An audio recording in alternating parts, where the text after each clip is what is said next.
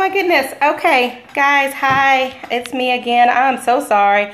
I don't know what happened to my internet connection or Periscope or something, but I'm glad to be back in. So this is take 2 of my message that I was trying to bring a few minutes ago. Thank you all for joining in. I don't know what happened. So as one of my friends, Nikita B, says, cyber demons, I guess. So anyway, I'm glad y'all are back on, and let me introduce myself, actually, for those of you who might be new to joining me. I didn't introduce myself earlier, but I am Tameika Isaac Devine. I am a practicing attorney here in Columbia, South Carolina.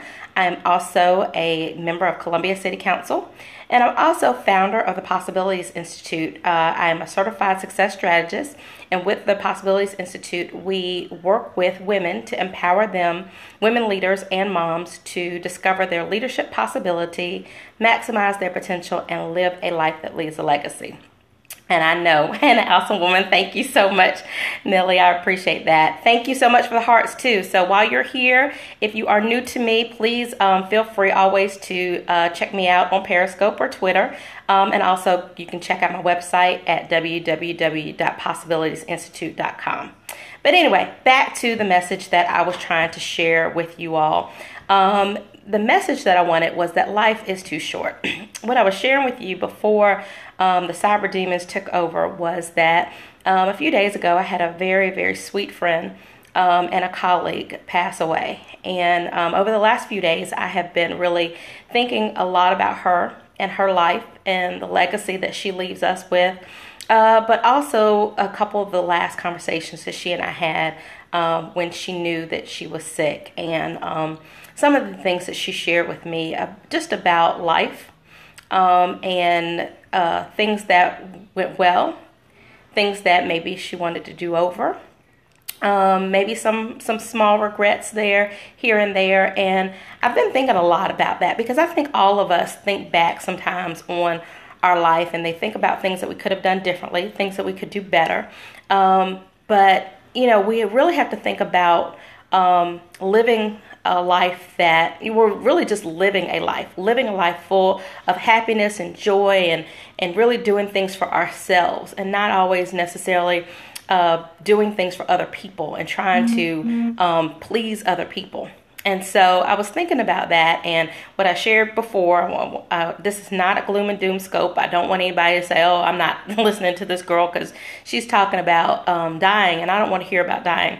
But I do know, especially as an attorney, especially when I'm working with my clients about wills and estate planning, people don't want to think about dying. And this scope is not about dying, but it is about living. And really truly living the life that God intended you to live, and living a life that leaves a legacy. That when people are thinking back about you, and when you're thinking back on your life, that you don't have regrets, that you think about the things that you wanted to do and that you did do. And so let me come up a little bit. So I just wanted to share just a couple things. Like I mentioned, you know, tomorrow is not guaranteed to any of us. I mean, it doesn't matter your age or whatever. I mean, you could go to sleep tonight and not wake up tomorrow. Or you could wake up tomorrow and get ready to go to work, and on your way to work, get into an accident. And I'm not saying any of this to be bringing you down or gloom and doom, but I am saying it because I want people to recognize that tomorrow is not promised to any of us. And so we have got to live our lives the way we want to live them. We have to live lives that are speaking to what God has intended us to live, and really be true to ourselves. And so I just wanted to jump on tonight and leave you with 3 things. I mean, just 3 quick things that if you are not living the life that you are designed to live, if you want to make more out of your life, these are 3 things that you have got to eliminate from your life today. Today is Memorial Day. Hey, JD. I'm being photobombed by my 5-year-old. Say hi. Hi.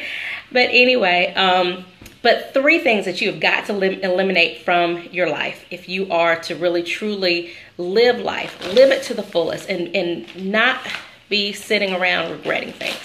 And so, number 1, you have got to eliminate limiting excuses.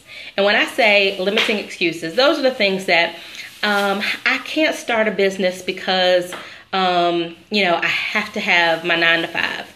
Well, you can start a business. You can still have your 9 to 5 and have that salary, but you can start a business on the side. JD. Anyway, you can start a business but have your side gig, your side hustle on the side. Y'all probably know lots of folks who have a side hustle. They have their 9 to 5, but they do their side hustle too. That is no excuse because you need your 9 to 5 that you can't start a business if you want to do it. Or I want to go back to school, but I can't find the time. If it's about improving yourself and investing in yourself, then you can find the time. There are so many. There are online courses. There are night schools. There are all kinds of things. And so that first thing I want you to do is you have one. I think you have a side hustle, right? Or you have an excuse. Tell me which one. T, what do you have a limiting excuse or do you have a side hustle? Tell me which one you have. But anyway. But the first thing you need to eliminate is those limiting excuses. So if you are wanting to do something, but you are having excuses about it all the time. Oh, side hustle. Yeah, I think everybody needs a side hustle. You know, everybody needs multiple streams of income. So a side hustle is a good thing. But if you have limiting excuses, I want you to sit down and just make a list of some of those limiting excuses that you have. And then actively come up with a reason that that excuse is really not an excuse. Find a way around those things. But if you have a limiting excuse that is keeping you from living your life to the fullest and doing and being everything that you want to be, then today on this Memorial Day, let this be your Independence Day. Between now and July 4th, Independence Day, be independent and get rid of those limiting excuses. Okay, number 2, limiting excuses was number 1. Number 2 are limiting beliefs. Okay, that sounds similar, but it's different. Limiting beliefs and limiting excuses are those excuses that you come up that may sound legitimate, but are things that you can't do. Limiting beliefs are those things that you tell yourself, those things in your mind that keep you from living the life that you want to live. So if you are saying, you know, I want to go out there and I want to run for office. And then, but in your mind, you're telling yourself, oh, but I'm not political. I'm not from a political family. People don't know me. Whatever you're telling yourself in your mind, those are limiting beliefs. And we all have them. You know, I always tell people, I sometimes call it the little me syndrome. Or I think about, you remember back in the day when we were young and you'd watch the cartoons and then the cartoons had the angel on one shoulder and the devil on the other shoulder and they were whispering in that person's head. We all have those. We have those people we have those thoughts and things in our mind that are telling us we can't do something. You know, it might be telling you can't do it because you're a female. You can't do it because you're black. You can't do it because you have children and, you know, they come first. You know, there are lots of things that we're telling ourselves that we can't do something because of. Those are your limiting beliefs, and you have got to get rid of those limiting beliefs today. Those are the things that are keeping you from living your life. Those are the things that are keeping you from being, living the life and being what God intended you to be. Having a fulfilled life. That is what's keeping you. So that is number 2. So number 1 was limiting excuses. 2 is limiting beliefs. And number 3, I'm going to tell y'all got to write this down. This is so very important. The third thing that you have got to get rid of today, if you are going to live the life that you were designed to do, is get rid of those limiting people. Okay, and I know somebody on here is going to give me an amen or some hearts for that. Limiting people. If you agree with me, you give me some hearts for that. Y'all know it. We all know it. We all have those people in our lives. Those limiting people. Those people that are within our circle, and you know who they are. As I'm saying it, their thoughts are their names are coming in your mind. Okay, Millie, you missed it. Poor connection. Okay, so number one was limiting excuses. Number 2 was limiting beliefs. And number 3 was limiting people. Limiting people. That's the big thing. You got to remember just number 3, limiting people. So you got to get rid of those limiting people. We all know them. We all have them. They are in our circle. Those are the people within your circle. The people who you call friends. Some of those might be your family members. Some of them could be your spouse, unfortunately. Alan says amen. Yeah, tell him this is for men too. But yeah, those limiting people who are always saying, girl, you can't do that because X, Y, and Z. Girl, are you crazy? You're going to invest in doing something like that, whether it's investing in getting yourself a coach or investing in going back to school, or they're like, oh girl, you shouldn't do that. I mean, you know those people. Those are the limiting people that are in your circle or in your family that keep you from living the life that you are intended, because they can't see past what is what they're having right now. So they don't see you doing more than you're doing right now. And they want you, and I hate to say it this way, but they want you to be miserable. You know, those people who they're miserable, and so they want you to be miserable. They want to tell you, you know, girl, who said that, you know, you could go out there and get another job? Or who said you could start a business? You really need to stay with your job, stay that 9 to 5 because you need the insurance or whatever that is. And so you have got to get rid of those limiting people, because those are the people who are keeping you from doing what you need to do. If you are not happy, then you are not living the life that God designed for you to be. And if you have those people, more than the people in this scope need to hear this. Yes, I agree with that. I need to do a scope just on limiting negative people, don't I? It's too hard. Why try? Yes, you got those people. Oh, why try? It's so hard. No one's ever done that before. I remember when I first ran for city council, now almost 15 years ago now, I had so many people within my own circle telling me, oh, I don't know if you should do that. You can't win. Nobody's going to vote for you. You're not well known in the community. You're not political. You don't know people in political circles. Well, I did know some people in political circles, but I also knew and believed in myself. And so if I listen to those people, even those people who mean well, because some of them could be your friends and they just don't want to see you hurt. But again, those limiting people have limiting beliefs as well. And the beliefs that, see what God did. Thank you. And I still believe God is using me. But I'm going to tell you, if I believe those people, if I listened to those people, I would have never gotten to where I am now. And so that's just what I wanted to share with you all tonight.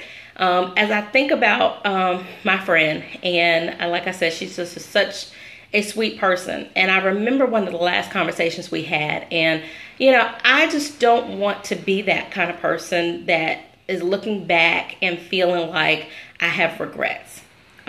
She lived a wonderful life, and truly a life that is leaving a legacy and will continue to leave a legacy here in Columbia. But I will tell you that there were some things that happened in her life that she was not happy. And she told me if she had to do it again, one of the things that she would do is limit some of these things. And so as I was thinking about her and honoring her, I wanted to share this message with you all tonight, because again, I know that each and every one of us has a life, a divine life, if I should say, a divine life that God has for all of us. And if we truly want to live a life that leaves a legacy, if we want to be happy, if we want to just really truly walk in our purpose and live in our purpose, then we've got to get rid of these limiting excuses, these limiting beliefs, and these limiting people out of our lives. And if we can do that, then we can truly live a life that leaves a legacy and be happy with our lives. And then not be able to be in a position where we're not looking back, regretting things that happen. So with that said, again, if those of you who are new to me, I hope that you continue to follow me. I am Tameika Isaac Divine, success strategist and possibility activator, and founder of the Possibilities Institute, where we live. My daughter is talking to you. At Possibilities Institute, where we empower women leaders and moms to discover their leadership possibility, live a life that leaves a legacy, and maximize their potential. And my little one wants some attention, so I think I'm going to sign off now. But again, you can always follow me on Twitter at TI Divine, Periscope at TI Divine, on Facebook at Tameika Isaac Divine, and then of course you can go to our website at www.possibilitiesinstitute.com. And also remember, if you go to the possibilitiesinstitute.com website, you can always send me an email, or you can sign up for our newsletter and get some more success strategy tips from me. And also there will be some more things coming. But again, y'all, I promise you I'm going to be on Periscope a little bit more. My little one wants some attention, so I'm going to get ready for the last day of school and give her some attention. Say goodbye to everybody. Goodbye. Bye, everybody. Thank you so much for signing in. Y'all have, yes, mommy first. I'm a true mompreneur. But anyway, and that's my oldest one. Say hi. They're photobombing my Periscope. Anyway, I gotta go. Y'all have a wonderful, wonderful night, a great week, and I'll see you next time on my next scope. Yep.